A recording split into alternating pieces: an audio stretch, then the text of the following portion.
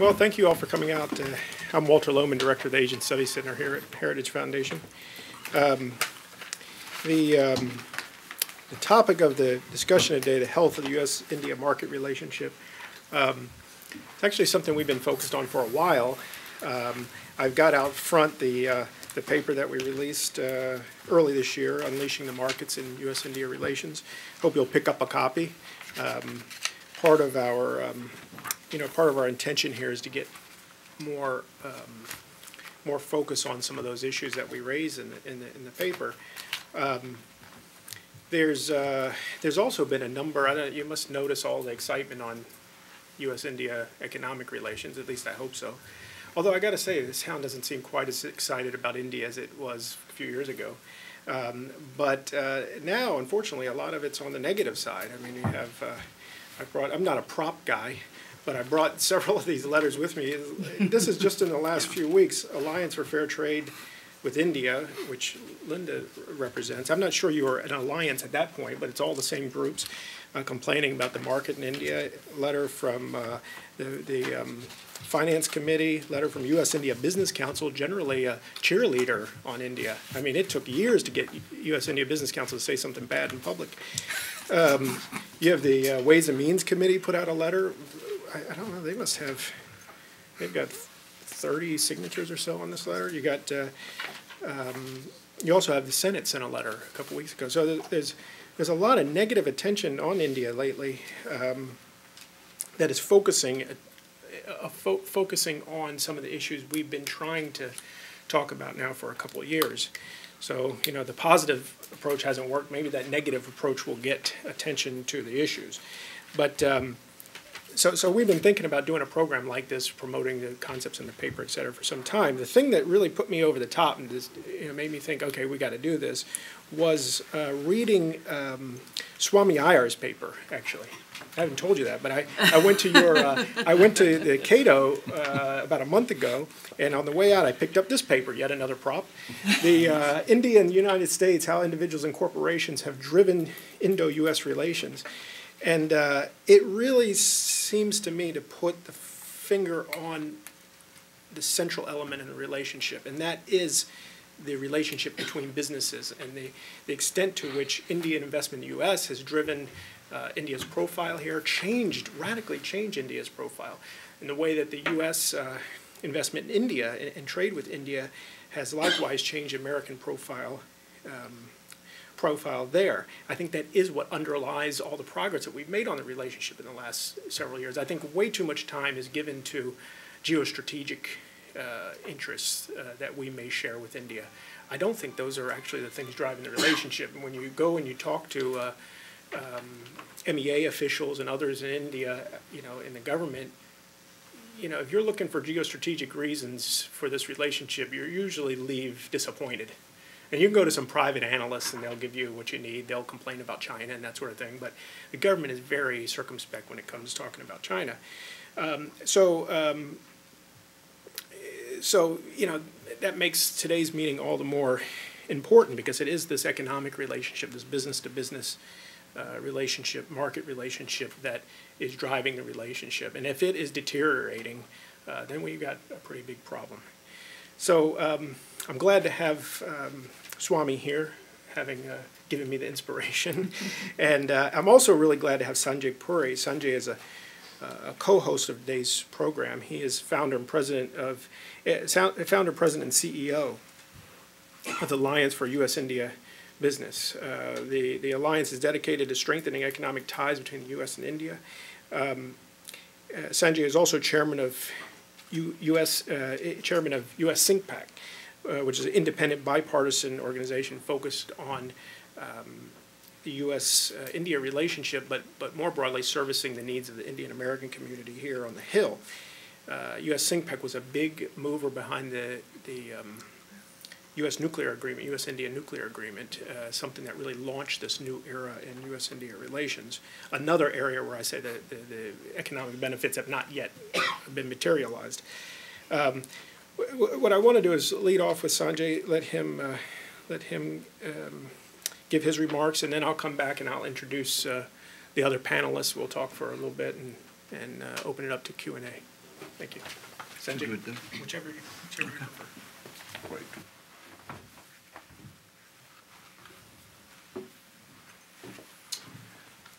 Thank you, Walter. Thanks to Heritage, and thank you all for coming. When Walter talked about doing something together, I said, given the names that he suggested on the panel, I said I would do it just to be part of the audience. And I think we have great panelists. He talked about Swami, but also Linda and finally Derek, who is, I think some of you who have been here have heard him speak. But, you know, I'm going to really let them talk about it. But as part of the Alliance for U.S.-India Business, we have been doing efforts in taking small, medium-sized businesses from U.S. to India for the past 10 years, and the same from India to the U.S., because really the core, I think, opportunity is between these sectors. He talked about the optimism with the entrepreneurs. And the way we've been doing it is states in the United States hire us to take missions there, and we've done about 25. And within those 25 missions from here, and similar from there to here, there have been about 1,000 businesses that we have interacted with. And there are a few things that hopefully that we have learned over a period of time, and which hopefully I can share with you, and you will hear probably a lot more on that point is, you know, the thing that I would say is there are four things, 4 E's that I say we should focus on is education, energy, environment, and entrepreneurs in India. And when I say education, you know, India sends about over 100,000 students to the U.S. It's a $3 billion direct, indirect revenue source to us. But there is a other benefit that we get. Half the students probably stay here and become valuable citizens, entrepreneurs to this country. Maybe half of them go back. And studies have shown that U.S. educated students who go back, whether it's in their companies as businessmen, they are much more receptive to U.S.-India trade. And if you look at some of the biggest companies today in India, whether it's Reliance or others, they're run by U.S.-educated CEOs, and their companies in many ways are U.S.-facing. So I think that's a big plus, and I think we should continue to do that. India also has a big education market. It's a $50 billion market with the demographics they have. The foreign education bill is never going to get through Parliament. I mean, you know, and the other thing is that just is not going to happen. Given the work that we've done in education, I can tell you there's a tremendous lobby against it. But also they are requiring $11 million in investment. I don't think any university here is going to say, I'm going to put 11 million, I can never get it repatriated back because I'd love to build a campus in India, while Qatar is going to give me 50 million to put a campus there. It's just not going to happen. But there are other opportunities, especially when you look at online and things of that nature that can happen. And within education, there's an area. In the 60s, the United States brought in physicians. We had physician shortages, especially in rural areas and other areas. I think STEM teachers is another area that we can really work with India in bringing them on a temporary J1 visa. It helps us. It helps India, too, from the perspective of the exchange. Coming to energy, that's been talked about now for a while. India needs energy. U.S. has gas.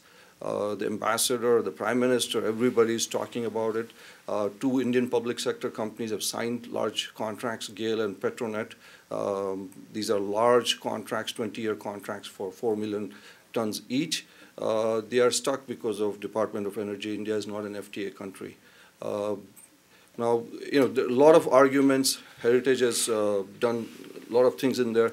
But I would say if environmentally and economically it makes sense, this is also a way to geopolitically get India out from importing oil from the Middle East, and also it's economically viable for them. Plus, India is now starting to do shale energy work themselves, and we have the technology. There's an opportunity for us to share, sell, whatever you want to call it. The third E is environment. India, if any of you have been watching India, there's a water crisis, there's a sanitation crisis with urbanization happening at a rapid pace.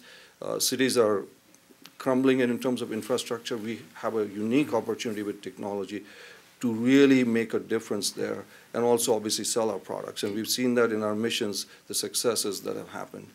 And the final point is on entrepreneurs. He talked about it. focus on the entrepreneurs, because the entrepreneurs are the ones that are driving this push between trade. When we put an American entrepreneur and an Indian entrepreneur, everything happens right. But when we put an entrepreneur in front of a politician, things just get completely off track. So I would say the entrepreneurs, we have world-class entrepreneurs in India and world-class entrepreneurs here. I know countries like Taiwan and others really push entrepreneurs from here to go there. There's never been a push for medium-scale entrepreneurs or businesses to go there. Now, we do it, the states pay for it, but states here are also facing budgetary issues. But we have to find a way of taking mid-sized entrepreneurs from here to engage with India, because you know, Walter talked about it, you know, when BRICS came out, the I in the BRICS was for the it country, the important country. Now it's for indifference, because that's what people are feeling, that, you know, who cares? So I think we need to change that. Couple of points to wrap up my talk is also focus on states. Most people make a big mistake that if you think you go to Delhi and Delhi is going to solve your problems. There are progressive states in India, many of them, you know, Maharashtra, Gujarat, Tamil Nadu, Andhra Pradesh, etc., where the chief ministers are progressive and they really want to get things done, and they really are trying to get things done. So Delhi, there's nothing going to happen. I saw what Secretary Kerry had gone there and big announcements, etc., and I laud him for that. But this government is basically in election mode. So I presume we all understand where it all is going to end up. So go to the states.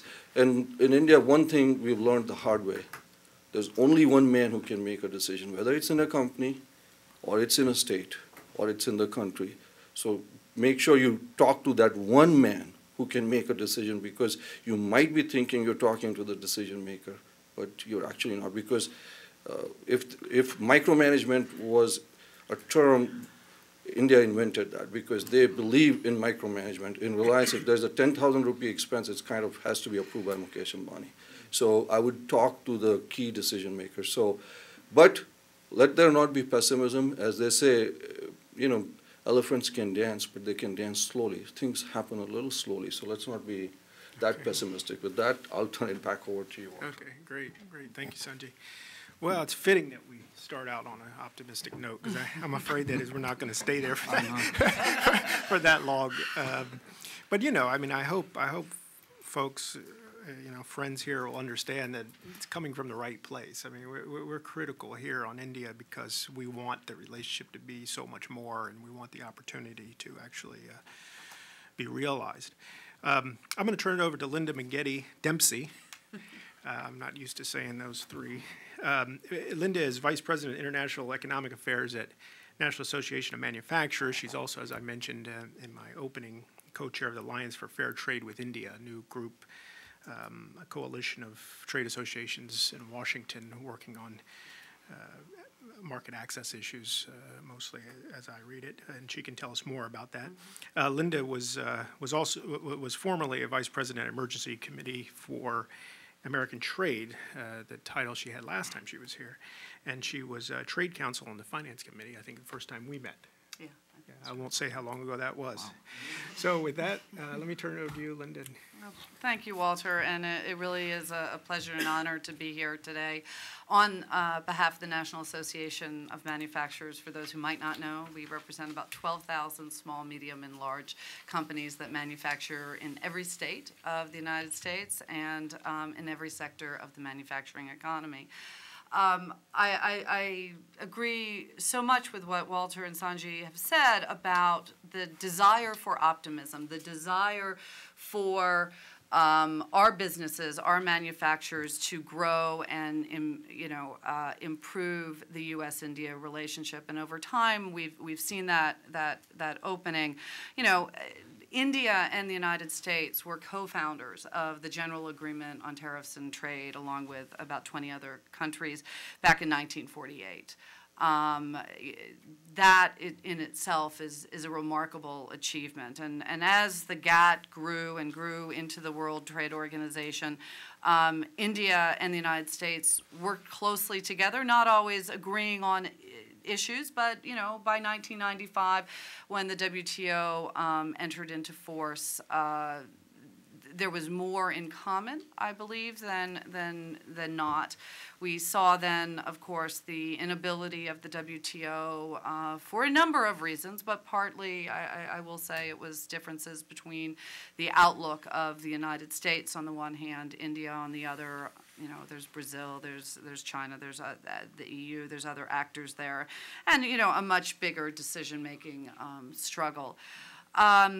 So the rules that govern the U.S.-India trade and relationship are just those baseline WTO rules that we have with, you know, over 150 other countries. We have tried, and we have dialogues and other smaller types of arrangements, but nothing, not the broader type of relationship and sustained developed economic relationship that the United States has forged with others and India has forged with others. In 2008, many of us were very pleased to see the launch of bilateral investment treaty negotiations between the United States and India. Here was a way, I think many here in the United States thought that we were going to be able to regularize this relationship, grow cross-border investment to the mutual benefit of both our economies and manufacturers and workers and service providers in both economies. We had a change in government here in the United States. The Obama administration took a few years to review our model bilateral investment treaty template, which then came out in April of 2012. Somewhere along that process, there's been some sessions between the U.S. and Indians, but the Indian government decided to relook at its model, a model that I would say from a U.S. business perspective was already fairly weak, didn't include many of the things that we would like to see. You know, there's long-standing investment treaties India has with many European countries that are fairly strong, but there's innovations I think that the U.S. has brought to the table, and so you know, those negotiations have been on hold. I think, and I can only speak really for manufacturers, but a lot of this is true in services and other areas. You know, as India started to really open its economy in the 90s, there was hope and optimism and stronger ties, relationships, trade flows, investment flows growing, and we now have a $60 billion manufacturing trading relationship. The U.S., as of 2011, I don't have the newest numbers, you know, invested nearly $25 billion in India, about $3.5 billion in manufacturing. While India's economy and trade presence has grown in recent years, it has not, frankly, and the U.S.-India commercial relationship has not reached the potential that many had hoped. We in the United States have seen challenges in the Indian market, very high tariffs. As an original member of the GATT, it didn't do the type of accession process that China did, and so India has on the books much higher tariffs than any of the newly acceding countries. Intellectual property has long been a very different perspective for our two countries, but from the U.S. side, and as you know, for manufacturers, I will just say there is no issue that I think joins my the companies that I work with at the NAM on international trade than the need to protect and enforce intellectual property rights. Virtually every manufacturer grows its business, is globally competitive, and competitive here because of those basic, what we would call property rights. And so, you know, we've seen, you know, a difficult time, but we tried. India, by international terms, when you look at something like the World Bank Doing Business report, has remained relatively low. In the last ranking, it was 132 out of 185 countries, below all the other BRIC nations, you know, neighboring Pakistan, Nepal. The Global Economic Forum, the World Economic Forum, WEF, puts out a global enabling report every 2 years. And India is listed as 100 out of 132 countries in terms of how much its economy, how much its trade structure enables trade flows and investment flows back and forth, below China, below Indonesia, even below Argentina. And so while there was much difficulty, I think manufacturers, others in the U.S. business community have continued to try for a long time to work with India, and the work that you talked about, I think is hugely important, and the entrepreneurial relationships.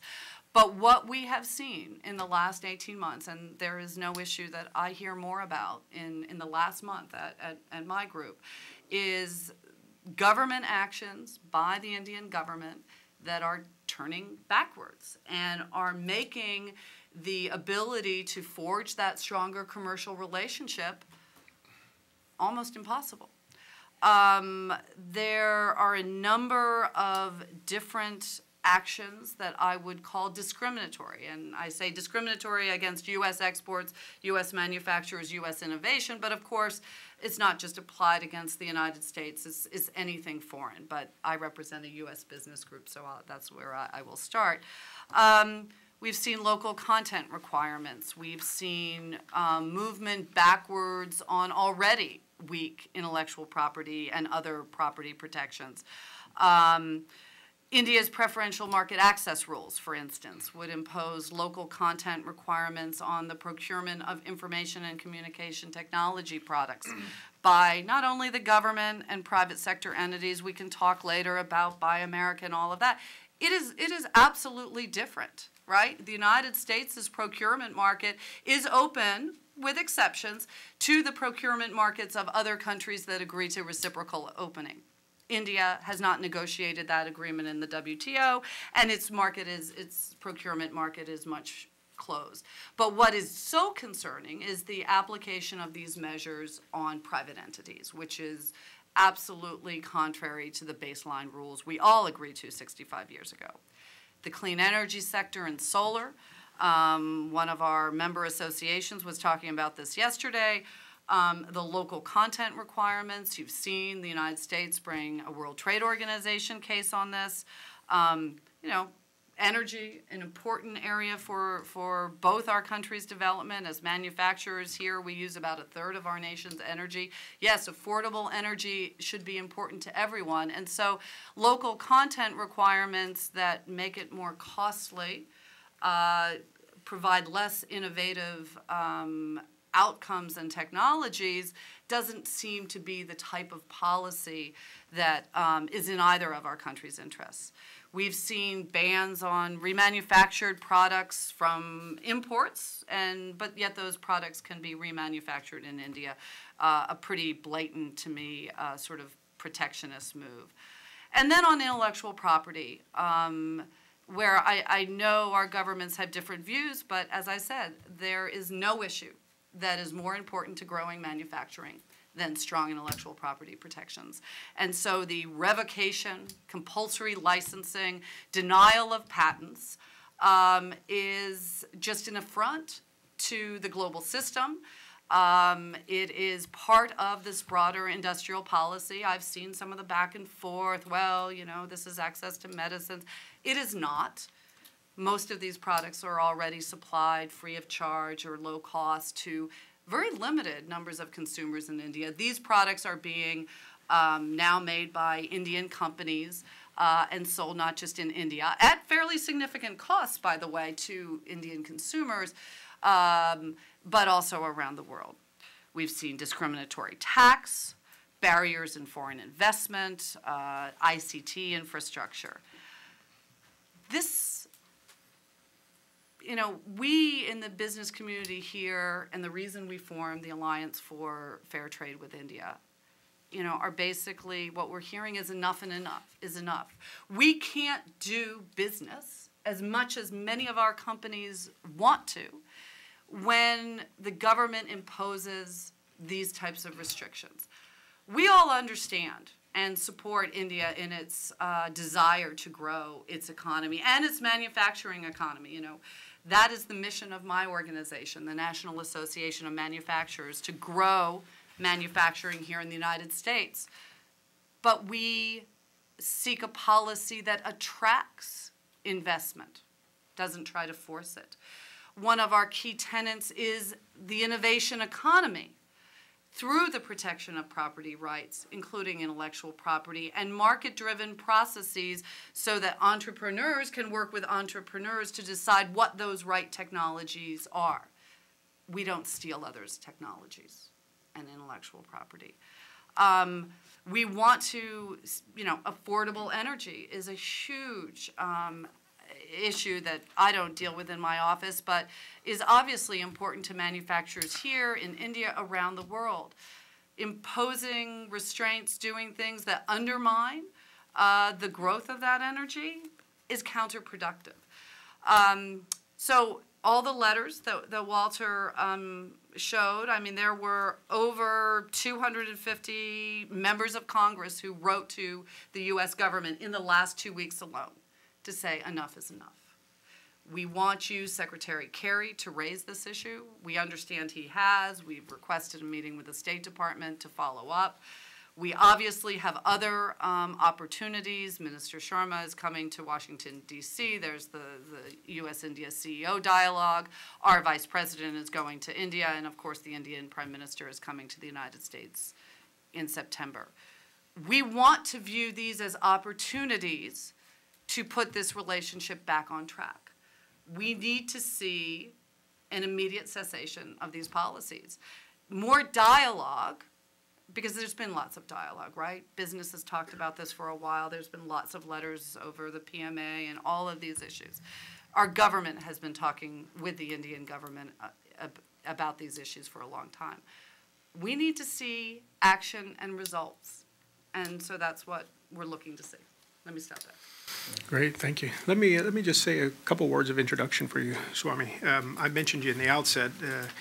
You write pretty broadly on U.S.-India economic relations, and maybe you'll give us some perspective in that regard today. Swami is research fellow at the Cato Institute with a special focus on India and Asia. He's a prolific columnist and TV commentators in India. He has a well-known column called Swaminanomics, and column in the Times of India. I also say you're a pretty good market guy too, because you've got at least one other book with the word Swaminanomics in it, I think. Swami has also been editor of India's two biggest financial dailies, the Economic Times and the Financial Express. With that, let me turn it over to you, and please. India is a country without any ideological liberalizers whatsoever. That may be an exaggeration. Manmohan Singh, in some slight sense, may have an ideological thing. Only one guy, and he's not really in politics.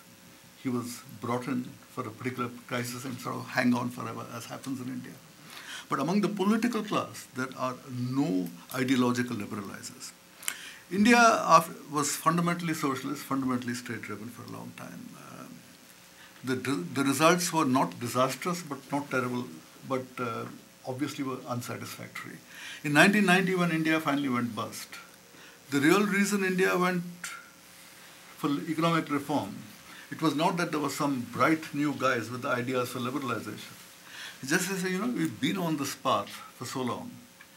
Where do we now go now that we've gone comprehensively bust? We've been following the Soviet model, but the Soviet model is just collapsing. It was a coincidence, if you like, 1991. India went bust and the Soviet Union went bust at the same time.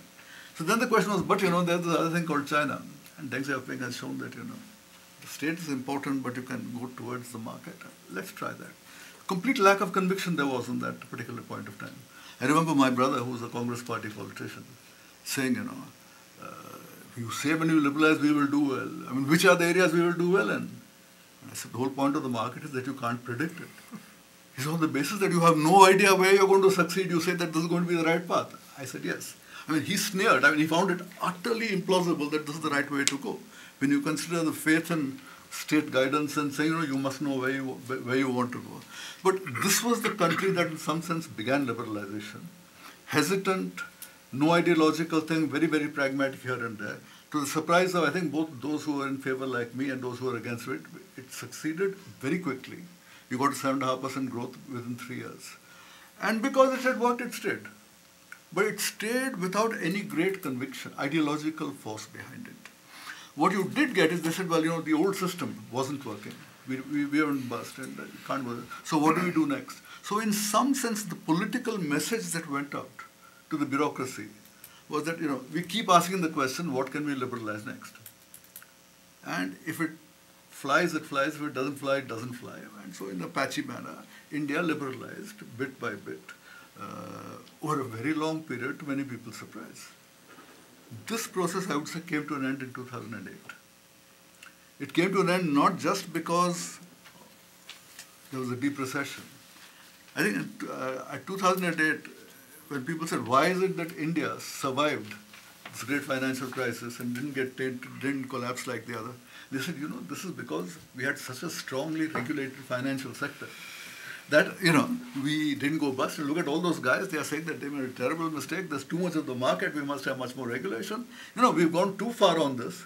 We now have to go in the other direction. I would say from 2008 onwards, the bureaucracy, which in its own wooden way, just looking for political signals, it changed from what do we liberalize next to what do we regulate next.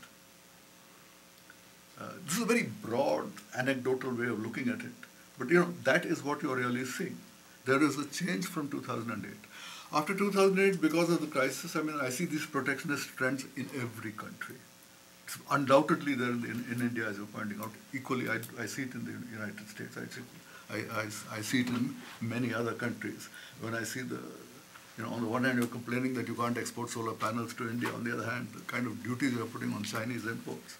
The hypocrisy is so patent that it draws laughter in India. The idea that the United States has a case here, it's a joke.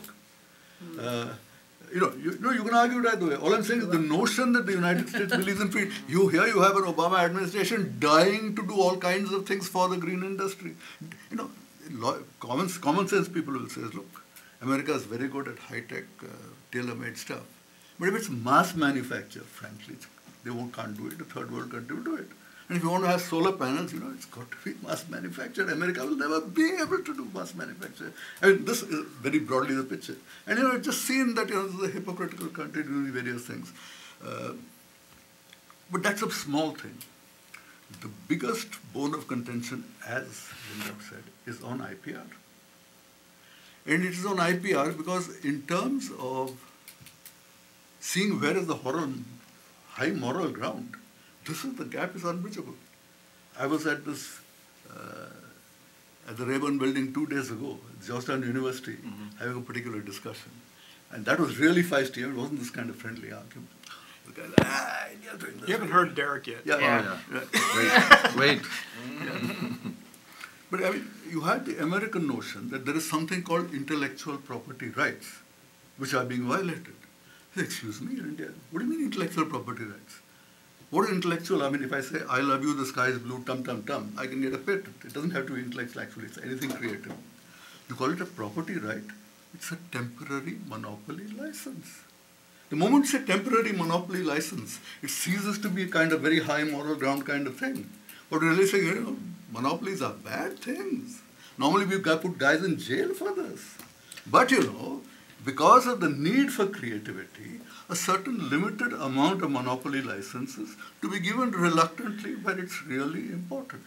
But not property and not a right. Let's be very clear. I know the words were created in the West, but I would say to call it intellectual property rights is a large paint of gold on top of lead to try and bruise it up.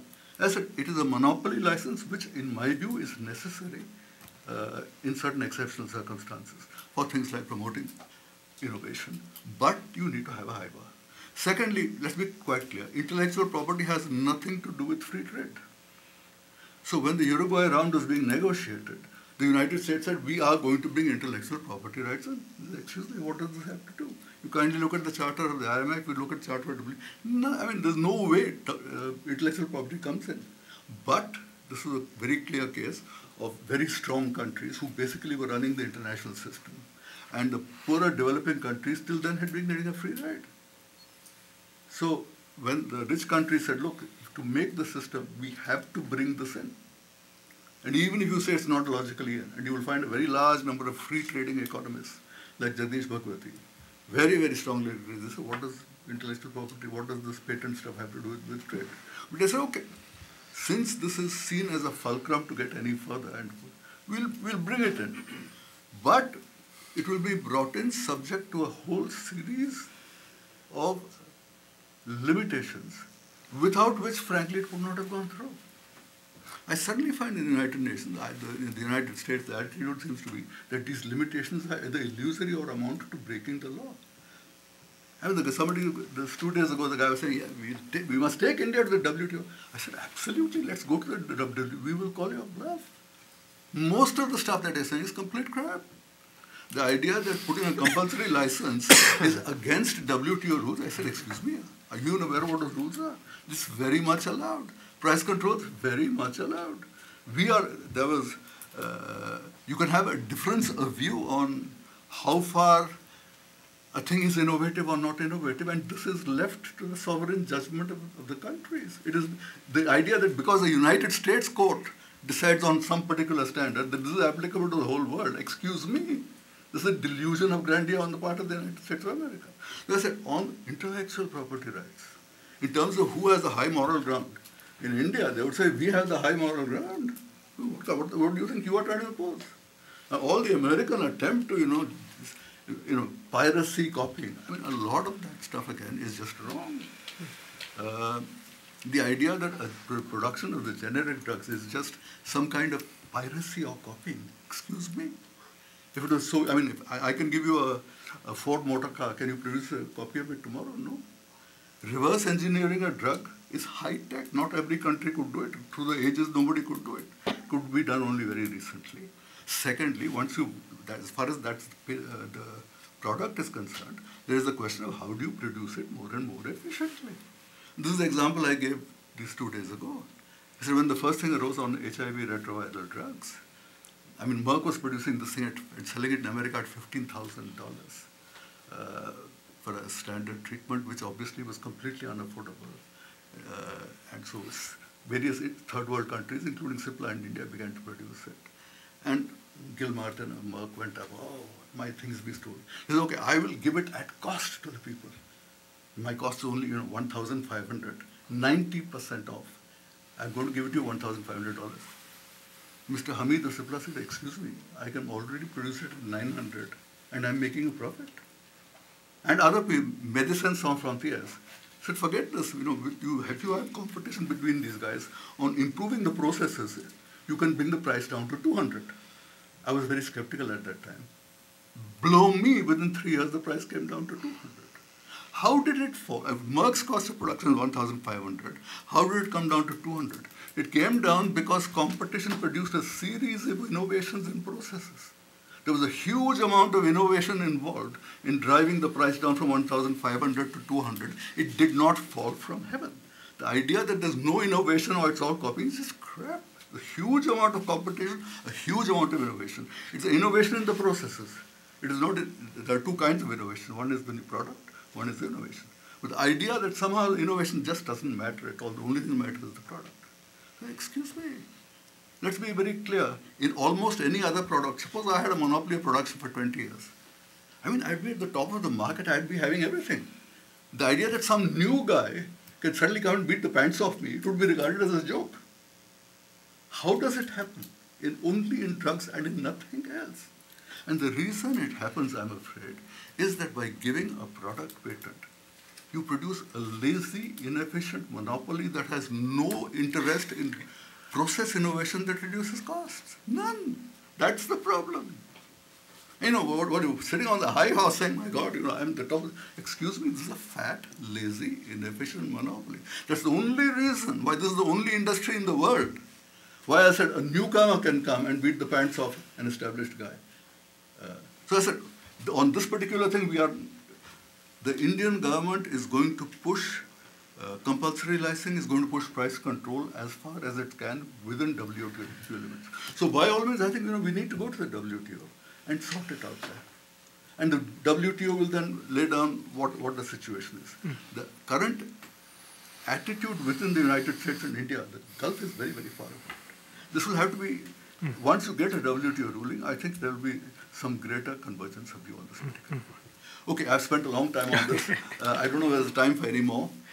We can take it up later in the question answer. Okay, yeah. Let me before we turn it to Derek, and I know we will probably have a lot of discussion just on the points that you just raised. Okay. You've kind of added some excitement here, but I mean, would you consider it?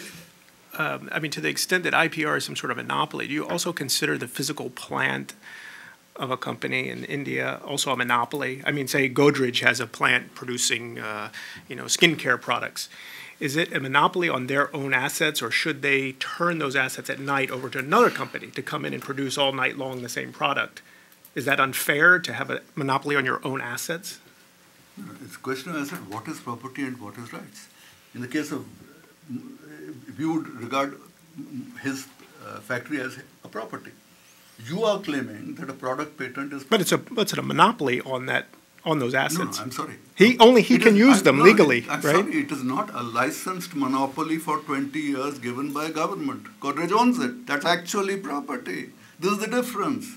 But that's I mean, you're making and you're suggesting that ownership of a factory which is mine is the same as a temporary license given by government, which in fact a patent examiner can in fact knock off tomorrow.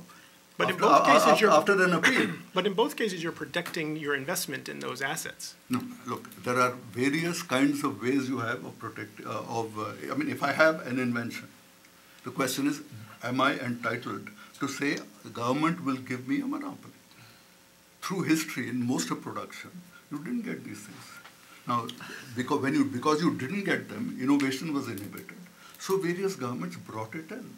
They said it is appropriate to have a temporary monopoly to help innovation. I mean, that's how the whole patent thing started, right? Having said that, it didn't apply. The notion of a product patent as distinct from process only came in the case of drugs. The only reason it came in the case of drugs was the argument that, look, it takes so much money to bring these things to market that, we can't do it in other things. In other cases, we only have a process. But here, let me be able to patent the product itself. Well, some others would have said, you can't patent a product. These things are in nature, or these things are, it's not a new invention. Mm-hmm. So in India, what they said was, if there is a process, by all means, patent it. But we won't agree to product patents. I mean, this was the Indian Patents Act of 1971, where we were very clear that we were getting to the high moral ground. That's it. The notion, the existence of patents is agreed that this is an appropriate thing. In India, it's very clear that we have a big entertainment industry, we have a big music industry, we have a big software industry. I mean, is it the case that none of them thinks that, the temporary monopoly is bad? No, they all agree the temporary monopoly is okay. So it's not that India is against temporary monopolies flat. Mm-hmm. The question of only on its own products. The question of the products. No, I said this issue arose at a much earlier stage. I mean, there was a time when the piracy of Indian films and music was rampant, completely rampant. Even though it's your own industry, nobody looked at it. That would be the case of China today. There's complete rampant piracy of Chinese music and Chinese. I mean, you're interested in Hollywood. But even Chinese films and Chinese music, there's hardly any protection. You can go into any Chinese shop and pick up anything you like at $50. I mean, that's the kind of attitude they have. All I'm saying is that, as far as we are concerned, IPR, as to what the moral ground is, we're very clear. It's very different. This particular gulf is not going to disappear. Okay. Let me. I'm sorry to distract us there, but you provoked me. I couldn't help but say something. Let me turn it over to Derek. Derek's an Asian economist here at Heritage Foundation, and he may have some comments on this issue as well. Usually I'm the boring one. No, that's not true. All right, let's start with the U.S. I want to say this as a backdrop. The U.S. has been making Indian policy making more difficult for at least 10 years with loose money. A lot of countries complain about American loose monetary policy, and it's not actually true. In the Indian case, it is true, and it doesn't mean that that means, okay, when Indians make stupid decisions, it's America's fault. It just means that as a backdrop to everything we talk about, when you're the reserve currency country and you flood the whole world with dollars, you make people's lives difficult, you kind of, you need to walk into the room recognizing that you've done that. Of course, American negotiators don't want to do that because all of our loose money policy is directed toward domestic side, and it is, it's not aimed at anyone else, and it affects everyone else. So I just want to say that at the beginning because I did a trip around Asia before I came to Heritage in 2005, and everyone was patting themselves on the back for how brilliant they were because they were all growing quickly. And I said, well, actually, this is just high global liquidity. You're not doing anything right. And then in 2008, when it crashed, it was all America's fault. Okay. I mean, there's a lot of hypocrisy, but nonetheless, U.S. monetary policy does frame a lot of these interactions. Most of the trade is denominated in dollars. Dollars are becoming less worthwhile. That's actually an inhibitor to trade. So when we complain about these things, we should think about our own policies first.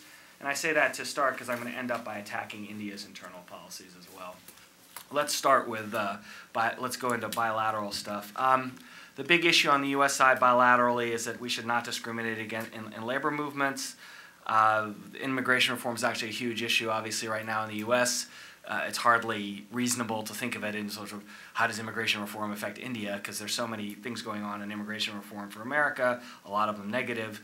There are also pluses for India in immigration reform. But the main thing, I think, in terms of the relationship is the U.S. should not be deciding what's good foreign labor and what's bad foreign labor. This is labor supplied by other countries that we want on a market basis and it's good. This is labor supplied by other countries that we want on a market basis and it's bad. That should not be part of the immigration reform if there is one. And if it does, that is a harm to India. If we are going to start picking essentially winners and losers in foreign labor supply, that hurts our relationship with India. It would be responsible for the U.S. not to do that if that's possible. On trade, I want to emphasize the states. It's not the U.S. government's job to tell states what to do, but fortunately, the Heritage Foundation is a national organization and not bound by the Constitution in terms of federalism, so I can tell states what to do. Some states solicit better U.S.-India relations and others don't. I think the ones that don't are making a mistake. There's a lot of posturing about outsourcing based on very little harm done to the states and a lot of potential in state-to-state relationships in U.S.-India that states are missing.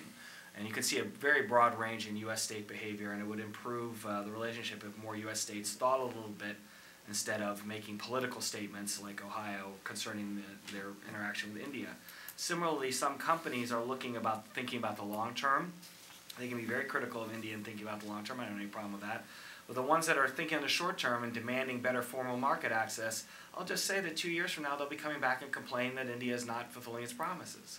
If you're myopic and you're focused on market access in the short term, in a market where household wealth is so low, you're just going to be unhappy. The whole idea is for India to succeed dramatically, and for foreign companies to be able to share in that, not to get promises made in negotiations. So I think there are some states that do a better job in encouraging better U.S.-India relationships, and others do worse. There are some companies that do a better job in encouraging better U.S.-India relationships, and others do worse. And I gave the reasons why. I mean, there's political posturing at the state level, there's short-term thinking, too much emphasis on formal market access at the corporate level. I'm talking fast because as the last speaker, people are always ready for the speakers to shut up, so I'll try to go quickly. India's side of the bilateral relationship, without taking a stand, which I'll do in a couple minutes on the Linda and Walter versus Swami debate, if you want to stand out among Indian states and companies, enforce IPR laws better by the U.S. standard, by the global standard, by the EU standard. It's not, you don't have to, it's a choice. But it would make the states or firms stand out a lot, and it would be a massive boost to reputation effects among multinationals. So, I mean, one of the responses, that sort of lame compromise I would have, is let Indian states and companies decide their behavior and deal with the states and companies that you like. And that's one of the advantages of the approach that both Heritage and Cato have suggested, which is if everything has to be settled at the national level, it's going to be very hard to bridge this gap. If things can be settled below the national level, then we can have a booming part of the U.S., part of India economic relationship. And that's better than what we have now. And maybe that's all that we can have at the current time. It certainly would be an improvement rather than bashing our heads against the same wall again and again and again. Similarly in trade, Indian states can control their own trade and investments environment to some extent, partly by setting their own policies and partly by setting policies that offset national policies if they don't like them. They can't control everything. but they can control it to some extent, and they're big enough to constitute separate markets. So what I would say to Indian states is, don't hide behind national policy. Think about what you want your own trade policy to be. A lot of flexibility there with some creative thinking about trade policy. And I would say that some Indian states and smaller companies, not so much the ones operating here, need better information about what multinationals can offer in terms of capital, of course, but also in terms of technology. And by technology, I don't just mean advanced technology. I mean the practices, organizational practices, environmental remediation being one of them, water saving, and all sorts of production processes. Multinationals are not just about, let's have a big land dispute and promise $2 billion and start trying to pay people off for their land. They have a lot of things they can offer, and I think there would be value in somebody providing information at the local level in India about the various things that international firms can offer, and not just the big ones, not just the giants. And there are a couple of states that have these kind of agencies that do this kind of development work, but only a couple of them, I think, in my experience anyway, do it very well. So that's some encouragement to the U.S. and India for things they want to do, which was the point of the paper that we released in January. I want to focus, partly because of this debate, partly because internal changes in large economies are always more important than external changes. And I'll try to take my version of reconciling the debate here, which will probably just irritate both sides. I don't, on property rights, I don't see how multinationals can expect secure property rights in India when poor Indians don't have secure property rights to their land. I mean, I'd love to have a debate over that. I had one last time, well, not the last time I was in India, the time before that. If you don't, the most basic thing in development, no country has ever successfully developed with contested rights to, seemingly every piece of rural land that there is. So, when that's the backdrop, asking for IPR protection is, you're way ahead of the game here. India's got much more work to do on property rights than that. And, in the direct debate, because I do think IPR has to be a secondary issue on the right side because land property rights are so much more important. India's property rights haven't gotten worse, but U.S. yelling about them has gotten worse, and I don't really understand why. On the other hand, Swami's defense, I think Swami contradicted himself because he made the point that, look, this is a ownership versus competition. If you have too much emphasis on ownership, you have not enough competition. Fine, but he starts off with, and good India observers all start off with, the same point. There's not a commitment to liberal economics in India, which is not a commitment to property rights. So in that context, it's very easy for the U.S. to be suspicious about what's going on here. Oh, suddenly India's gotten very high-minded about competition. But I have all these examples where India is not as high-minded about competition. Why is it high-minded about competition in this case? So in both cases, I think there's some inconsistency in the positions. My own view, having attacked both of my colleagues on the panel, is that intellectual property rights, I understand why the U.S. gets so upset. It's our comparative advantage in innovation. In my opinion, India needs to work on something much more basic first. Foreign firms complained bitterly about predatory tax behavior recently by the Indian government. I agree with that complaint. But let's recall, India has been waiting on GST, unification of its own tax system, for years and years and years. So when you can't actually, India is not actually a unified tax system. The states apply vastly different taxes, and not that GST, as it turns out, will solve all these problems. But when India can't even take a step to dealing with its own, reforming its own tax system, again, you're not going to expect that multinationals are going to get great treatment. Lastly, Indian manufacturing isn't open to the outside. I agree with that. Local content requirements, I agree with that too. But it's not really open to Indian firms either. Formal sector manufacturing, because of labor law requirements, does constitute a huge barrier to entry. So why am I doing this? Why am I taking the multinational criticism and rejecting it? Because to me, you need to have a long-term view in India, and I know everyone always says that, but I have specifics here. India has to make progress on internal reform. That's what's going to deliver the goods for foreigners and Indians as well. And when India is swinging and missing, which I think both of my colleagues agree with, on internal reform, you're not going to get a lot of progress in the relationship. And the real harm here is not that multinationals have been suddenly wronged in the last couple of years. The real harm here, and I would actually go that before 2008, I think the process of moving forward in reform started before then. The process moving backward starts in 2008. Forward momentum stops about 2003 or 4, and then we go backward after that. India's got to get its act together, and that's the real issue here. If India gets its act together, and the U.S. needs to as well on monetary policy, if India gets its act together, I think this seemingly unbridgeable gap goes away to a large extent. If India doesn't get its act together, all the concessions that the U.S. is pressing for now are going to turn out to be nothing, and we'll be back here in 3 years saying, you know, they said they were going to do this and they didn't. And that's my happy closing thought of the day. Yeah, actually, you surprised me with your note of reconciliation.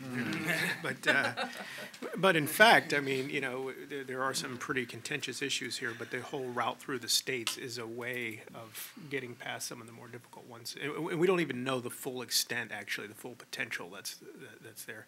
I wanted to just ask Linda if you had anything you wanted to say before we open up to questions. Sanjay, same. You know, the long debate and comments you made rejecting intellectual property provisions that India did agree to, however that came to be as part of TRIPS. You know, we could have a legal argument. I started my career as a lawyer doing international trade about, you know, whether what we've seen in India is anything that has ever been contemplated under the TRIPS agreement and all of that. And we could have, you know, many discussions about the other areas outside pharmaceuticals where India has taken the opposite reaction when it comes to energy, climate, in many other ways against innovation. But rather than having that debate, I think from the perspective of an organization that believes in manufacturing and believes in the add-on effect that manufacturing has for entire economies. The biggest multiplier effect of any part of the U.S. economy is manufacturing. And the importance of that for all parts of society, from the health of our citizens, our connectivity, our education, energy, many of the things you talked about. We believe fundamentally, and this is where perhaps there's no room for debate. If you want to grow a manufacturing economy, something India desperately wants to do and has not succeeded in doing, you've got to respect property. You know, I'm not in a position to comment on Indian property law, but yes, all types of property, including intellectual property. You have to have a market-driven economy that doesn't force. Capital is a coward. We all know it. India wants foreign investment. We want foreign investment in the United States. Foreign investment, based on the UNCTAD report that came out, I think, Wednesday, has been declining substantially. Everybody is in a race for very few dollars. If you want to grow your economy, there are ways to grow an economy and a manufacturing ecosystem, and there are ways to stymie that. And you know, I stand where I stood before, which is innovation, property, and policies that are market-driven and not the sort of state-favoring industrial policies. Let the market run. Sanjay, do you want to add anything? No, I mean, I was enjoying the debate, and especially she was bottling up her thoughts when Swami was speaking. But one thing that is interesting is in this pharmaceutical debate is American companies are buying left, right, and center, all the Indian generic pharmaceutical companies for billions of dollars. So I don't know how that kind of is going to play out in this intellectual property debate, because I have a feeling all the large ones are either gone or will be gone very shortly by American or European manufacturers. So. All right, let's open it up to questions. Yeah, very back. It seems to me in this discussion that part of India's primary problem is that it's just simply not committed to liberal economics. It's not committed to the protection of law. It seems to me that that's kind of the underlying theme of this discussion, that it's in so much trouble because it's trying to develop its economy in a centralized fashion. I guess my question for the panelists is three parts. You know, first, why did India, embark on this path of socialism when it gained independence? Why do voters in this democratic country keep returning politicians that espouse these policies that don't work? And do you think that there's any possibility that the Indian people might reject these policies and might become more ideologically committed to free market policies? Thank you. Swami, why don't you take that? A free market does not arise on its own by disappearance of government. Disappearance of government results in chaos. So before capitalism can take out, you need a government that does some basic things. Property rights, security, laws being done, right? All these basic things need to be done first. They have not been done in India. I mean, I think Derek put his finger on it. When you talk about, on many of these rights, do they exist for Indians? They don't. So out there, we are still at the point where the government is not fulfilling, I would say, 60% of its basic functions. Therefore, the demand broadly is for the government, why are you not fulfilling those functions? That is seen as we need more government. The American notion of how do we get less government? I mean, when the government is doing all the functions that the government is supposed to do, and then some more, then we can get to the position of saying maybe the government is doing too much. So at the election time, what are the issues? Somebody will say, there's discrimination against me because it is, so you give me a quota for my particular caste, you give a quota for my particular race. You haven't, you claimed that you're going to give me electricity, I get electricity not at all of half an hour a day. This road has collapsed 5 years ago, you haven't rebuilt the road. I mean, again and again, the worst is the justice system. Any kind number of applications, you say, I applied for a remission, for a change in the land records, and I find somebody has stolen my land. Or somebody else will say, I'm going to register this, and for each thing I'm being asked a bribe. So the real problem faced by the Indian public is that the government is not doing basic government functions. And therefore, the entire electoral politics is to how the government should do more for the people. The debate of market versus non-market has not taken place in India at the electoral level and will not take place until we have solved these internal problems. So that is the broad picture. So, I said, I have a different view on the patents. On most of the other things, I would entirely agree with what Linda is saying and with what Derek has said. There is an Indian slide back, which is not good for India. But as Derek says, this is equally affecting Indian industry. You have more and more Indians saying, it is disgusting. I can't get anything damn through. I'm going to get out of India and I'm going to invest in Africa and Australia. I mean, we have the third largest coal reserves in the world. We're importing huge amounts. Indian companies are going to Australia and putting up $10 billion plants. I mean, Linda said, there's a small amount of foreign investment. Indians say, forget it. I am the foreign investor investing in Australia. You see that. It's the other way around. So the climate, the investment climate overall in India has slid back very seriously. So that will have to be changed entirely for the purposes of Indians themselves. There will be no particular paying attention to the specific problems of foreigners because it is a subset of a much larger issue. One point, you talked about why don't Indians elect leaders. One of the political leaders I'd met some time back made a statement, I don't know if Swami agrees with this or not. He says, like the United States people say is a right of center country to a large extent. They say India is a left of center country to most extent. And I don't know, he's one of the most respected speakers. I don't know if Swami agrees with that or not. No, it's left of, the way the left and right is defined varies in different ways. Very left. But to the extent that we talk about, do you want more government? Everybody in India wants more government because the government is not fulfilling its basic functions. The most elementary functions are not being done. There's no justice. There is no law. There's no security. I mean, the basics are not there. There's a huge demand for more government. I mean, the norm for judges, for instance, is 50 per million or something. India has 7 or 8 or 9, and half those positions are not filled, and they go on vacation half the time, and no decision is given for less than 100 years or so. The Babri Masjid case is more than 100 years old. The basic functions of government are not being performed. So the hugest demand is for more and more from the government.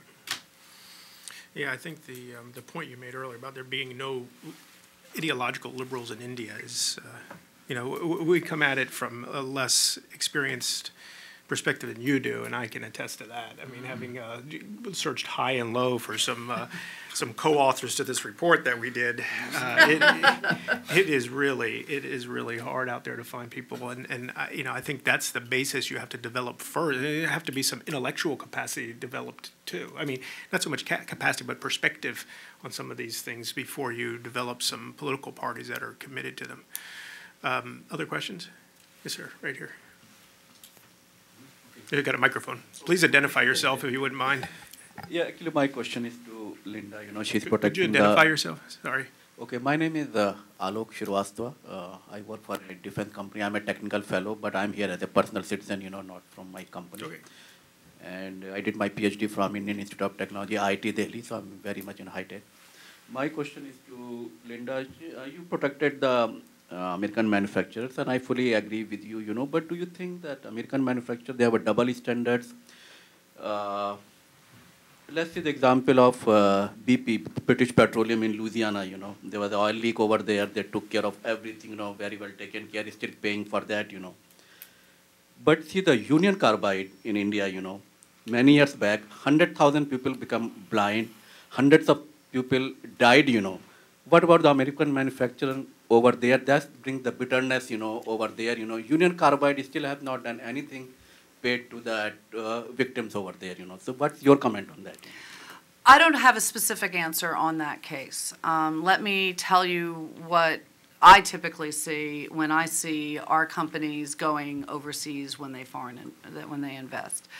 They bring their technology, although more and more I hear companies that aren't interested in going to India because with high technology, and you see that in the healthcare, but you see that across the board in India because it's not just a pharmaceutical patent issue. It's an industrial policy against innovation.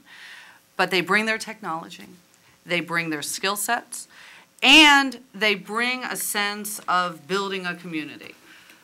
Almost every company I have visited in overseas markets where, you know, it's a developing country and there isn't the clean water. Oftentimes the manufacturing processes require cleaner water than is available, and so they set up that wastewater treatment facility. They do other things in their community. I've seen it across the world. I don't know the specifics. I've certainly heard the history. I don't know the specifics of that case. I think, you know, when a company goes overseas, and this is one of the reasons we've long supported bilateral investment treaties, a company is subjecting itself entirely to the laws of that other country, right? So BP comes to the United States, they're subject to U.S. law. A company goes to any overseas market, they are subject fully to that country's laws, which may be applied fairly or may be applied indiscriminately or in a bad fashion. And that's why something like a bilateral investment treaty, which I think would help on basic rule of law and property, but it's not clear to a lot of us at this point whether India has any interest in doing that, helps regularize that and helps provide an objective forum to resolve disputes. So Let me say something about this, because I think we've seen in the last year something that reflects a little bit on this issue. First of all, the Union Carbide human toll is so big that it kind of swamps everything else. And for people who are involved in that, you know, the discussion you and I can have here just doesn't matter. However, the thing about this is, you know, this was a long time ago. There's very little binding agreements between the U.S. and India at the time on how to settle this. Union Carbide paid the biggest price a company can pay. Again, you know, humans and companies are totally different. It died. It died as a company. The way you would then, when a company goes bankrupt, if BP had not been able to meet its liabilities, if it had been a smaller, weaker company than it was, there would have been settlement between U.S. and Britain using the court system. Well, the U.S. and India didn't have any in this kind of connection. I don't know what they would do now. I'll give you an example. India has made an internal, this is totally different than Union Carbide. Union Carbide is up here, but this is an illustration of how difficult this is even now with all the progress that we've made. India has made an internal decision to reverse the results of the 2G auction. Well, the reason India is revising its own bilateral investment agreement protocol is because a bunch of companies have sued under the terms of the bilateral investment agreement they signed to say, you can't do that to us. So this is still a contested issue at a much lower level. I mean, they're not talking about thousands of people dying. They're just talking about billions of dollars. At a much lower level, we still don't have the solution on what to do here, and India doesn't have it either. So, I mean, you know, there's always going to be an issue with foreign investment. There's always going to be the executive ran to the airport and got away, and there are assets overseas we can't get to. If you want to focus on that, you have a problem. This is why I made the point before, and the person who wrote this section in the paper is Lavish Bhandari, not me. talking about how Indians see the negative of the foreign investment. They don't see how foreign investors, for example, who are disciplined overseas by home country governments, by stock markets, actually, in general, mostly are more responsible than local governments because they feel, not all the time and not everywhere, they feel more public relations pressure. So again, this is this esoteric argument or discussion you and I are having. I don't mean to say that it stands up to Union Carbide, but even now we see that it's not easy to manage these relationships. And that, if you want to focus on that and lose all the benefits of foreign investment, and that applies to foreign investment coming into this country as well, then probably you're going to deny yourself a lot of knowledge that can improve people's lives. Just to add to it, the situation is even worse than what Derek has put. I really like him. I'm usually the most negative person in the room. No. What's happened is that because we have an administration which basically has not been implementing its own laws or various norms, the Supreme Court has started taking on all kinds of public interest suits from anybody who feels like. And we in the media cheered them on. So every judge is dying to overturn each and every executive decision today. You have a situation, therefore, where, in some other country you might say, well, we will weigh the negatives and positives of foreign investment. But the NGO activist is not concerned with the positives, only concerned with the negative. But there was a time when, maybe in the ministry you would consider both sides. But now the NGO can go straight to the courts. The courts who can then issue a stay stopping this and then reverse the whole thing. The 2G spectrum was reversed ultimately by a court decision, which to my mind was scandalously bad. But the courts are the courts. So we have a situation where it is not just the government that is a problem. The system of public interest suits, which has arisen, enables various activist groups to hobble all the executive decisions and in some cases to reverse them. But there are American investments which are viewed pretty well too. I mean, maybe they're not manufacturing. Just go down to Bangalore or Pune or stuff like that and walk down and see Google and Oracle, and I think they're employing thousands of Indians. Infrastructure. The real estate boom in India is kind of fed by American investment of outsourcing because the homes that are coming up, the malls that are coming up. So their families are being fed. So I think that's a positive. I agree. I go India every year, and I'm very much familiar with what you think. I was just trying to say on manufacturing, on moral grounds and those things, just comparing BP and American expect same thing over here, that kind of quality and those things, when they go to other developing countries. Although I'm American too, I feel embarrassed when the people ask this question in India when I'm there, when they conduct business over there, you don't follow those kind of ethic standards which they expect other companies to do over here. And as a follow-up question, sir, about your 2G and all that, it's embarrassing, but this morning when I was coming on national radio, I was listening, that Mr. Snowdown is in Russia, in that airport, he leaks many things. And one of the things he disclosed is that we talked about proprietary rights, copyrights and those things, that the US intelligence was spying on the China on their 4G technology, which is a Chinese technology, and they gave that technology to Cisco and to the Juniper systems over here, So what do you want to comment on that? Well, I'll take this briefly. I've been following Chinese telecom for 20 years, and Edward Snowden is an idiot.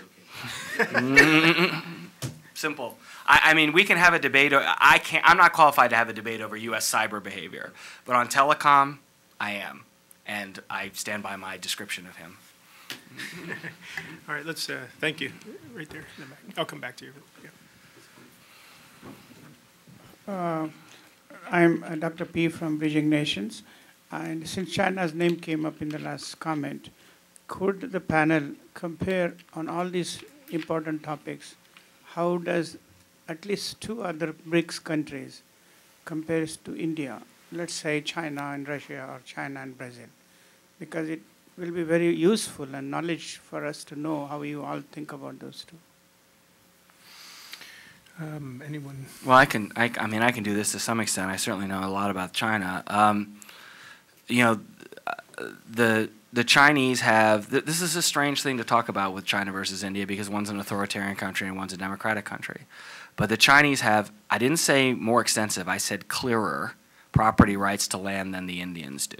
It's not that they're more extensive. It's not that they treat their rural people. I'm not making that argument. I mean, the situation with rural property is clearer in China, which is why China had an explosion in agricultural productivity in the 80s that wasn't based on technology. It was based on rights, which led to the migrant workers moving to special economic zones, which led to the trade expansion and so on. The second part of that is Chinese labor markets now, this is just strange, because they're segmented by region due to registration, but within those regions, they are much more open than Indian labor markets. So when you operate in a specific region, if you have enough labor pool right there, you can do whatever you want. You are much more efficient in terms of labor as a manufacturer within that area than you can be in Indian manufacturing. So if India wanted to follow the China model, which I'm not suggesting that it did, the conditions are not in place for that. The contested state of land rights and the inability to freely hire and fire informal sector manufacturing don't match the Chinese model. There are advantages and disadvantages of the Chinese model. I'm not saying that's the only path. There's a clear difference between India and China. Another one, as Nobel laureate Sen pointed out last week in the Times, is effective literacy, the extent of education at the primary and secondary level, which is crucial in a high quality manufacturing labor force. So those would be the main things I would point out between India and China. I don't know enough about Brazil or Russia to talk about those countries. Right, gentleman, the plaid tie right here. A question for Mr. IR. Without trying to sound triumphalist, the United States isn't the oldest nation in the world. It's not the most populous, and while we're blessed with resources, we're not necessarily the most blessed in the world. But we believe in an intellectual property system here, not only because we think it's fair to reward people for those sorts of investments, but it also incentivizes for competition and inventiveness and the things that we talked about. As a result of that, we are the most prosperous and innovative and competitive nation in human history. First part of the question is, would you ascribe that to coincidence? And secondly, do you think it's fair for groups in India or any other place to just be able to take and piggyback off of enormous investments of money and time that go into these things that are afterwards seen as communitarian property? I mean, the broader question, there are many, many things that America did right. The patenting part is to some extent important. The Jeffersonian thing that came in at the very beginning, the fact that you can get something back on a thing. Please understand that in the United States too, there were no product patents for drugs for years and years and years. You know, you have to get to, for processes, yes. I mean, India always had process patents for drugs. After 2005, when India formally came into the WTO system, India has given more than 4,000 patents for various pharmaceutical things. Most of them are process. I think the number of product patents, somebody told me, is getting on to 90 to 100, whatever. But it's not as though this is not being done. I mean, the way it's being put, India doesn't do anything. Sorry. India has a high bar. Right? Under the WTO rules, every country sets up its own thing. There was a famous Gleevec case which came up a few months ago in India. The Novartis had this drug called Gleevec, which it had patented all over the place. It couldn't get a patent in India. I mean, it was a 1993 drug, a period when product patent wasn't there. But it came up with a new version of Gleevec and said this new Gleevec is more efficacious. You give me a patent for new Gleevec. And it was considered at various levels. And the Supreme Court said, when we look into it, was this sufficiently innovative? Or was it what we call evergreening? That there was an important basic innovation, but after that, the small marginal things on top of it, that is not a sufficiently innovative step for us to give a patent. So there was a high standard of patent applied by the Indian Supreme. It was not a government decision. It was a court decision.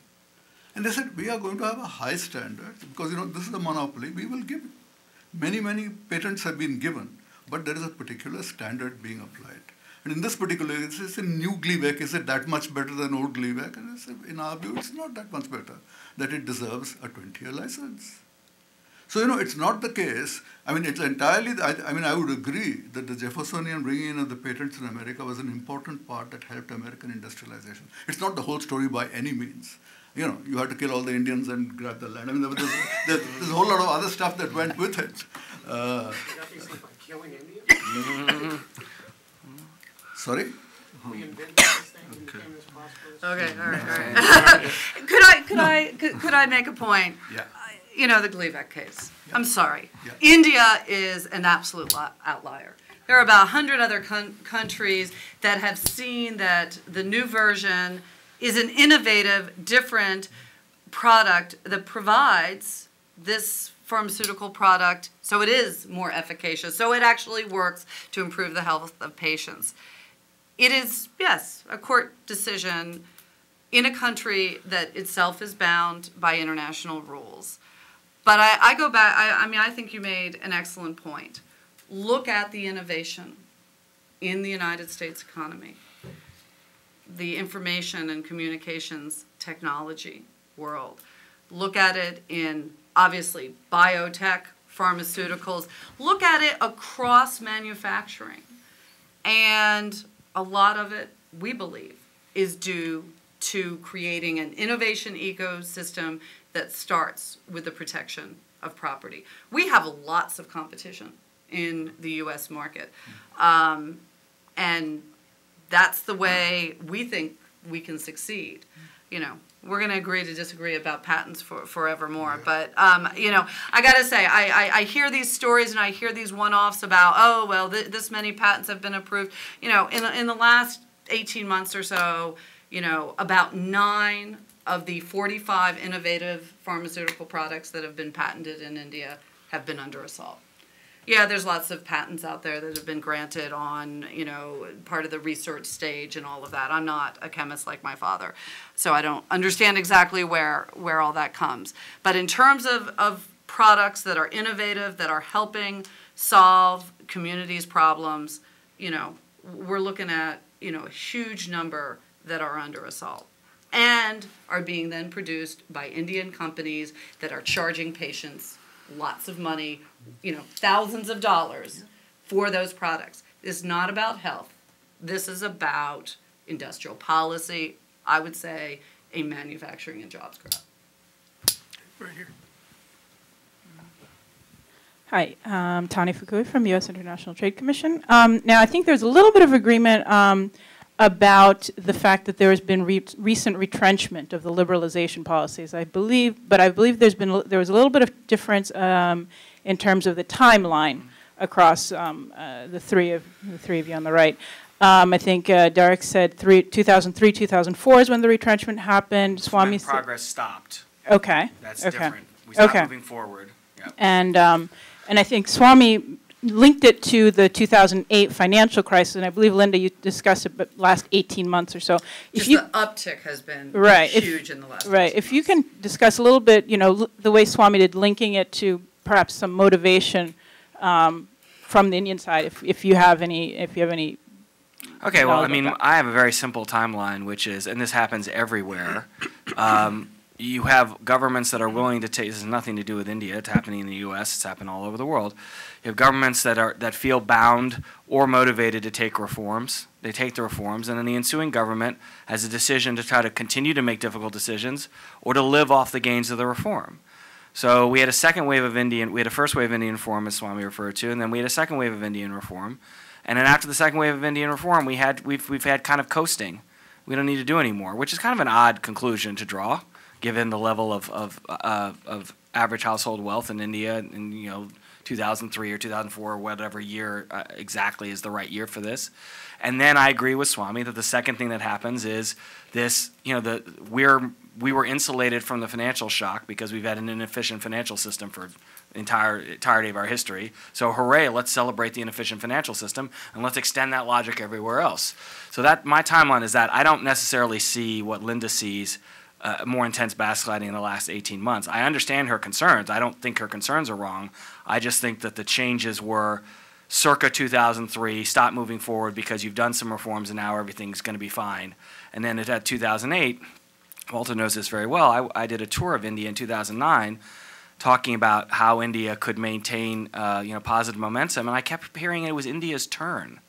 It was now India's turn to rise. I'm like, you don't take turns. You have to have policies. But that wasn't the sentiment. It was our turn. We don't need to do anything. Magic will happen. So I think that sounds like a stupid explanation. But in fact, you see this again and again and again. After governments are willing to take some hard reform steps, they get political fatigue, and they don't want to do it anymore. And then this is the kind of result that you have. I would say that, I'm surprised about this last 18 months, because I would say ever since Manmohan Singh and Chidambaram changed the thing last September, I would have said that the business climate improved distinctly. And there was a huge move, certainly on the part of government, to try and say, look, we really want to make things better, especially for foreign investment. Till then, things were certainly going downhill. But after that particular point, they risked the life of the government itself on the issue of FDI in retail. Now, the kind of conditions attached was so onerous that it hasn't fructified. But nevertheless, the government risked its entire life on trying to say, let's have more foreign investment in retail. It then followed up in various, there are various other its and bitsy things. The new bank licenses are coming. Foreign banks were allowed to convert branches into subsidiaries without getting it. So, on a number of areas, you saw the government attempting to become more friendly. So, I really would like to know, my impression was that while things had gone bad in the last 9 months, my impression was that things had gotten better. What has gone wrong in that period? So PMA. But the movement forward on it has accelerated, and even within the last week, we've seen, last 2 weeks, I guess, on the telecommunications side, extending it to private companies. One of my colleagues from the information technology industry had, a news article yesterday about moving forward on advancing this policy well beyond government procurement, where governments clearly have restrictions, although one can look at the good and the bad of doing some of this, especially these onerous local content. Take a look at the solar industry and those types of actions, and they started a little bit before, but they're getting worse, and now there's new reports that a whole new host of solar film thin film technology is on the proverbial cutting block. We've seen it in a lot of areas, and I will say, look, I'm not an India scholar by any stretch of the imagination. What we are responding to at the National Association of Manufacturers, why, I've testified about this, why we formed the AFTI with colleagues across U.S. business sectors, right? This isn't just NAM. There's a whole host of different industry associations that care about this. This is what we're hearing from our companies. Our companies who have been trying to do business in India, who have wanted to have that type of stronger commercial relationship, and feel that the path has gone backwards, and that even attempts at dialogue get stymied. And so we've reached a point where what makes sense? What do our businesses want to do? Do we want to continue investing in India? And there's a lot of questions about that in companies around the country. But what we want most of all, and what we've asked our government for, and we'll be talking, of course, with the Indian government, is to find a better way forward. I hope Derek's not right that none of these reforms can take place till we have all of these broader reforms. Because I would say that, many of us understand the power of foreign investment. We see it. I've testified in our own Congress about the value of foreign investment into the U.S. market. It is valuable. It can create jobs. It can spur economic growth. It can help lift all boats. But if you don't have that foreign investment, or that foreign investment has dried up, and India's declined substantially between 2011 and 2012, according to the latest UNCTAD report, and reports for the first part of this year are that it's significantly declining. But that's a key way to improve if India chooses that, and it's up to India at this point. Just one point I would add is, look at the political structure of India. It's coalition politics, I think it's going to be the flavor for the future. So what happens is, he talked about the FDI, etc. The coalition partners are always trying to out-protectionize one another. So whether it's the Samajwadi Party, it's Mamta, who left because of the retail stuff. So basically, the party, so to speak, the Congress party in power is hijacked on every policy issue. And this is not to make excuses for the government, but there is a paralysis that is happening. And they are being forced to retrench every policy decision. You talked about, that Chidambaram took over from Pranab Mukherjee, etc. But every policy that they make, because now they have to rely on Samajwadi, or they have to rely behind the scenes on Mayawati. They have elections coming up. They want to act more socialist or left of the center than anybody else. But this is how it's going to be for the future. India is going to have coalition politics. It's never going to change, at least for the next 20 years, if you look at the demographics and stuff like that. And that's a reality that American businesses also need to keep in mind. I have to completely disagree. The coalition era is when Indian liberalization has taken place. And these unstable governments, this is precisely the area when all the reform has taken place. I mean, you seem, when Congress was rock solid, look, complete socialism. There was no question of looking out at all. The last few months, the Congress lost its majority, and you've seen more reform. And I mean, how far these attempts go, I don't know. But when you say, you have to give in and you have to give in, the Congress didn't have to give in to any of these people. It plays them off against one another. That's politics. But they don't have many left to play. They only have Samajwadi Party to play versus Mayawati. Who else is left? I'm sorry, nobody wants to topple the government. You may not have noticed. If the opposition really wanted to topple the government on the finance bill, they would have moved. No government. They didn't bother. But on the big issues. No, look, I will simply say this. As an observer of the scene, the mere fact that you have a coalition does not mean that you go communist or you go socialist. So the coalition politics has very much gone with economic liberalization. So you must not confuse those two. India is going to get into even more messy coalitions probably after the 2014 election. The idea that means that in itself, it is anti-multinational or foreign doesn't follow. In fact, what very often happens in a really messy coalition of the kind we had in 96, 98, when you have a number of regional parties getting together, they don't even have a proper... You get a prime minister who's extremely weak. And he can't discipline anybody because the cabinet is basically a negotiated entity and not appointed. Like what it's not appointed by him. It's very similar to what we have now. But in 1996 to 1998, India did okay. India has been through an era of a minority government, of complete patchwork of very, very minor parties, a joke of a prime minister, or two jokes of prime ministers. I mean, we had this famous Deva Gowda, who was prime minister for a short time, and he went down to Singapore and shook hands and assured the Singapore government that the Tata Singapore Airlines deal would go through. He came, Singaporeans thought it was done, then they discovered nothing is done. Civil Aviation Minister says, no. This is what kind of country is this? Civil Aviation Minister overrule the Prime Minister? He said, yes. And he said, is he a communist? He said, no, he's Deva Gowda's own party, Mr. Ibrahim. You can't even discipline him. So, in a thing when you had the messy coalition, things got done. The rate of growth between 1996 and 98, we had 7.5% growth. We faced the Asian financial crisis, we overcame it. Things did not collapse. So I said, I think you are just this limited thing.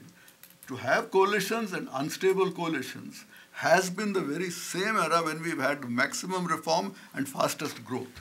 So don't confuse the political instability with the other problems. I will disagree, but we'll leave it at that. I disagree too. Okay. I'm giving you the facts, the track record I'm giving you. Right here, the yellow tie there. Hi, my name is John Stanford. I'm with Madison Services Group. We do mainly small business advocacy for national organizations. Thank you for being here. Particularly, thank you for putting Linda next to Swami for the audience's entertainment. My question is mainly to Derek, but others can weigh in as they feel. I think the direct quote from you is that India's got to get its act together. And I think you elucidated well how they need to do that. My question to you is, for people like Linda and other people giving advice to people both large and small companies considering foreign investment in India. Is it worth it to go into India now while they're getting their act together and have to live with things like the Novartis decision, like in a pharmaceutical case, but other places where there are going to be deterioration of IP from time to time? Or is it better to let them try and get their act together without the benefits of foreign investment and then come back and hopefully live in a system where major pharma, major corporations don't have to face such a struggle?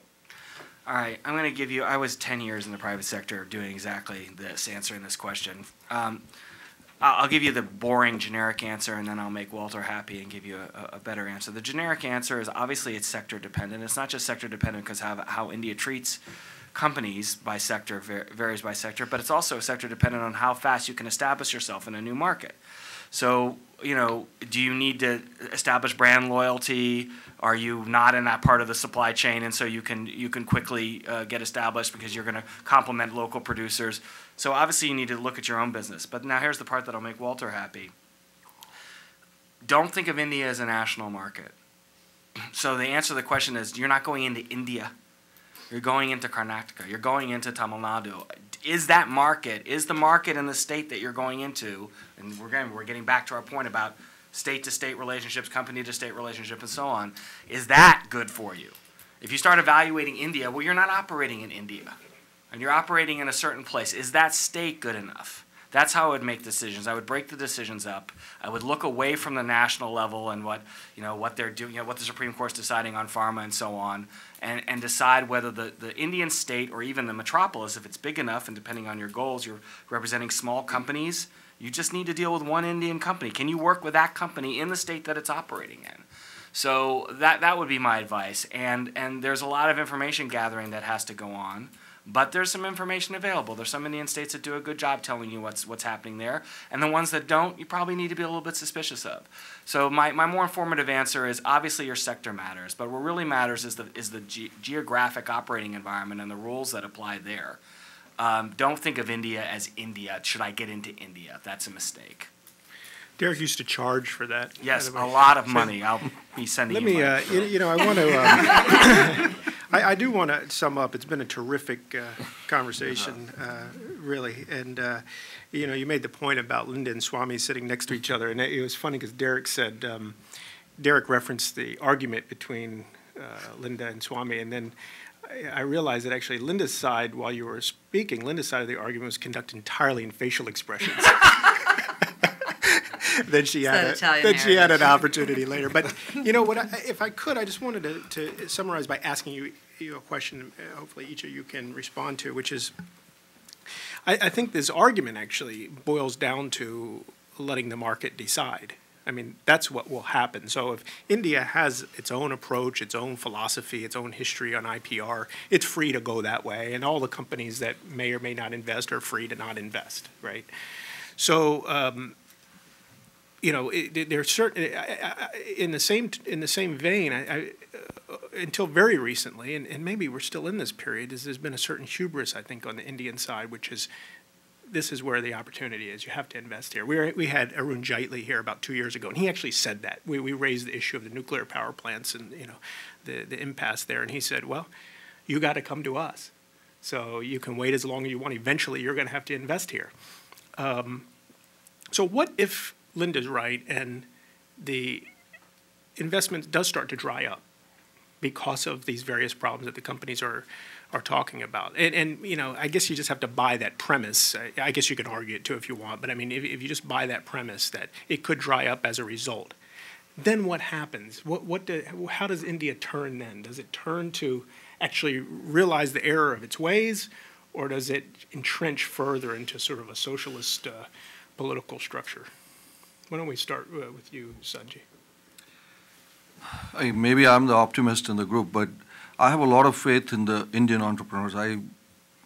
Whether it's a street hawker to Mukesh Ambani to others, we have a saying in India that says India succeeds despite the government, China succeeds because of the government. So the Indian entrepreneur will find a way. And when you look at the demographics of India, the young people now have a certain expectation of a job, of a mall, of a certain kind of a lifestyle. So choices, so when you start looking at states, I mean, Derek keeps coming to that, and he kind of alludes to doing work with states that have reasonably good governance. And I think that is going to be pushed upwards. So maybe I'm fairly positive. Just the internal numbers alone should get India 5 to 6% growth, but that's obviously not going to be enough for them. So I think the investment will maybe peter down a little bit, but I think it'll come back because India has, because of its entrepreneurs, has an innate ability to change and adopt, just like maybe not as fast as we do in America here, but they will because of the young people and because of the entrepreneurs. Thanks. Anything, Linda, or any other summary statement? I would like to be hopeful because I do, as someone who works in the world of international trade, I am always an optimist because we have lots of debates here in the United States that you need to keep that optimism. I am hopeful that we're not going to come to that point, right? I am hopeful that we get to a point where the U.S. and Indian governments, with the help of the private sectors of both the United States and India, can figure out a way to reverse this course. And I'll let Derek talk about the broader economic, social issues in India. But I'm hopeful that this can be done. If it doesn't, I can't comment on what India will do, and companies will make their own choices based on how they see the market. I will just point out that the level of investment competitiveness is growing. We've seen it over the last decade. And lots of governments are very interested in growing their economies by attracting foreign investment. Mexico is attracting investment that otherwise would have come to the United States because it has done more free trade agreements and the effective rate of its tariffs on its exports is less than the United States. Those are some of the factors, depending on the industry and the sector, that companies are looking at. And in a world where we've seen in the last year a very significant decline in foreign direct investment flows, I think it likely will have an impact on India's choices. Yeah, the Arun Jaitley attitude is a very generalized one, simply because you said, do you know foreign investment will dry up? And the answer is, since it never came, there is nothing to dry up. It is not the case that India achieved 8.5% growth because there was a flood of foreign investment. Very little came. In other words, foreign investment was not a necessary condition for 8.5% growth, and if it falls. I mean, I think you could, deciphering the foreign direct investment figures is a little difficult because all reinvested profits of companies already in India are now being included in FDI. So, that's distinct from the flow that's coming from outside. But the total flows tend to be, 20, 30, $40 billion. Now, this is, 1 to 2% of GDP. That's all. Now, it's a valuable investment which I would be all for. I would love to see it go up. I'm merely pointing out that if India is a country having an investment rate of 35 to 40% of GDP, whether that additional 1% or 2% comes in, while it's welcome, it is not critical to the overall structure. I would love to have that double. But I said, it's not critical. So, we've always, it has never been a good country for foreign investment. Always against. The guys who come in are the adventurers. The Koreans, the Japanese were sick with apprehension. Can we really come in with all these things? The Koreans said, what the hell, we're going to take a chance. And they jumped in and they beat the Japanese hands down. They did extremely well in India. So, it was sufficiently entrepreneurial to do it. I know the Japanese hated the idea of coming into it. The Americans were, in fact, much more adventurous than the Japanese. The Japanese were even more worried about India than the Americans are. But I said, we never got very much. Therefore, the notion of, do you know foreign investment will dry up, that is a non-argument. You need to understand that. Can I just reconcile these two things? I think that's exactly right. I agree with Swami about the past. I think India's future is more tied up with the world than its past has been. If there's going to be jobs for the expanding young population, the standard way those jobs is created is manufacturing. The population is going to move inexorably. The Indian market is probably not going to move inexorably.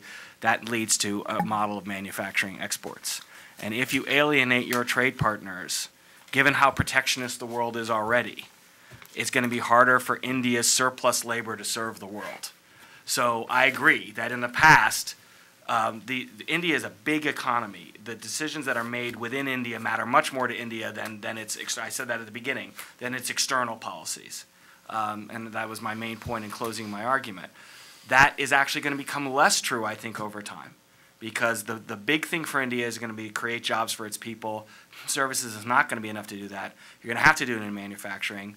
India has a lot to offer the world in terms of manufacturing exports, but if that relationship is poisoned, whoever's fault it is, and change on a country-by-country basis, that relationship is poisoned, it hurts the world, but it's going to hurt India a lot. Whereas in the past, foreign participation was kind of a luxury. Now, open markets for Indian manufacturing goods, if indeed India can get its manufacturing sector together, are a necessity. So I'll go back to what India has to do for itself has to come first.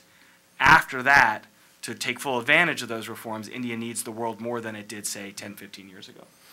Great, thanks. Well, I'm going to end on a hopeful note, which is the greatest thing about U.S.-India relations is that we have this kind of interaction. There's always plenty of people to argue with in India, and if we're not arguing with the Indians, they're arguing with each other. So that is what makes it great. I do want to just thank our panelists, but also especially thank Sanjay for co-hosting the program today. I hope it's something we can do much more of. Absolutely. Thanks a lot. Thank you all for coming. Thank you. Great job. Really appreciate it. Thanks, Walter. Yeah.